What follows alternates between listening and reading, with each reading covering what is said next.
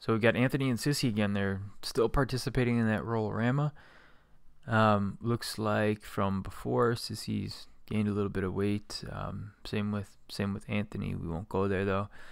Actually, we just did, but forget about it. So we want to know how fast does the pair roll backwards together. So it makes sense that even before we do anything with this problem, we know that they're rolling backwards. So we should come out with a negative, and in this case, we do come out with a negative, so that's good. But assuming we don't have the work done yet, we would just know that I'm going to have a negative. I don't know what that negative is quite yet. All right, so to begin with, we have Anthony and we have Sissy separately, and then one jumps into the other one's arms. So that's why the mass combines later on. All right, so we know that Anthony is 75 kilograms. That's where those 75s are coming from. We know that Sissy is 60 kilograms, so that's where those 60s are coming from. And then we also know that Anthony is being fancy here, and he's skating backwards at 3 meters per second. So backwards is what's giving me the negative over here, and at 3 meters per second. And we know that Sissy jumps into his arms with a velocity of 5 meters per second. So that's where that 5 is coming from, in the same direction. So in the same direction also means that it's negative, because if Anthony's direction is negative to begin with and hers is the same direction, that would mean that hers is also negative. So in the end, it does make sense that we come out with a negative answer, because both are going in the negative direction. So it doesn't even need to ask us how fast do they roll backwards together. It could just say what's their velocity, and we know that they're traveling in the backwards direction based on what negative means to us in this problem.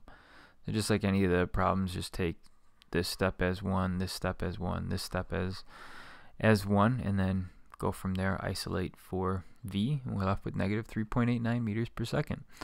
Go ahead, take that number, plug it back in for v, make sure that this whole side equals this whole side, and we are good to go. Alright, if Anthony's skating towards Sissy when she jumps, would their combined final velocity be larger or smaller than the answer to part A?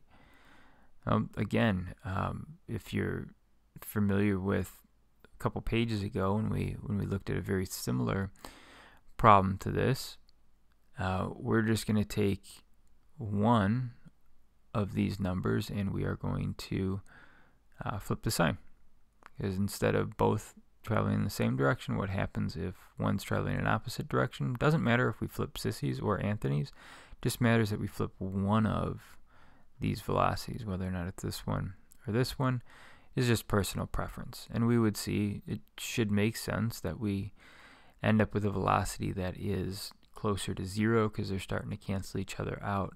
Their masses are not entirely the same, but they're similar enough. Their velocities are similar enough where we shouldn't see too much of a shouldn't see something too much higher than 0 or too much lower than 0. All right, so let's take a look at number 11. We've got Valentina, who's a Russian cosmonaut. She's outside her spaceship. She's just floating there. So that's something that this problem doesn't do a great job of showing, but just floating there would be at 0 meters per second, we're assuming. And then she is a certain distance from the ship. Her tether catches on a sharp metal and is severed. So she's got to toss her camera to get back to the ship. All right, so to begin with, we have a person holding their camera in a spacesuit.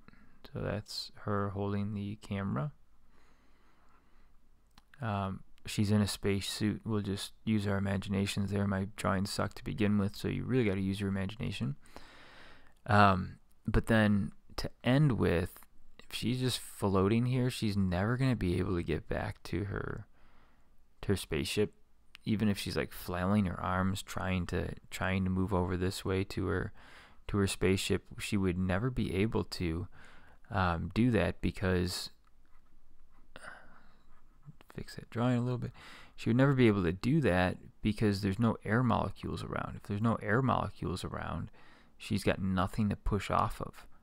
So it's not like in the movies where somebody just like flails in outer space and they can swim over to the spaceship. It doesn't work that way. So in order to get to the spaceship, she has to throw the camera one direction so that it pushes her in the other direction. It's the only way she'd be able to get back to her ship. Alright, so we know that if there's a force acting in one direction, then there'll be an equal but opposite force in the other direction based on Newton's third law. And Newton's laws are very, very interrelated with momentum, which we'll talk about more in class. Okay, so we know that Valentina is 68 kilograms. That's what it tells us. We know that the mass of the camera is 2 kilograms. That's where that 2 is coming from. She's just floating there to begin with. This is all going to end up being 0 anyway, because this could be any number times 0 is going to be 0. So we don't even have to do the math inside the parentheses. You can if you want, of course.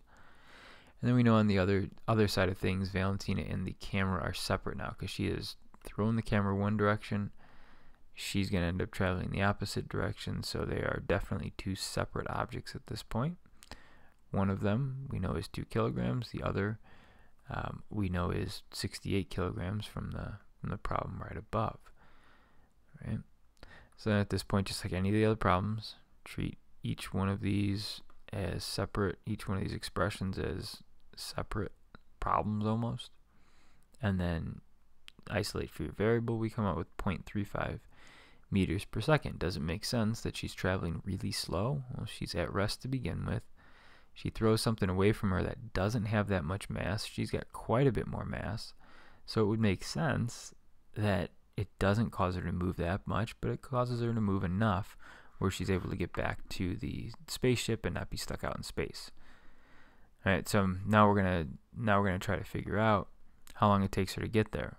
Well, we know that she has some sort of velocity. We know the distance that she's away from the spaceship. That told us 15 from before, from up. Oh, excuse me. From up here in the problem. So that's where I'm getting that 15 from over here. And we know that we're solving for a time, and we already know the velocity. So the velocity we just solved for from above is 0.35. And there's a couple ways you can do this, which is why I'm writing it out a second way here. You could do it algebraically, get t by itself, do all your multiplication by variables and division and everything else. Or we can do this as a cross multiplication problem, which may seem kind of weird because you're like, well, how do I do cross multiplication on 3 things? But remember, 0.35 and 0.35 divided by 1 doesn't change anything. That's still 0.35. So now I can actually do cross multiplication. Look at 0.35t equals 15, and then you'll end up with the same answer as we have right there for our time. Go ahead, take that time, plug it back into our expression, and both sides should equal one another. So 15 divided by 42.9 should be right around 0.35.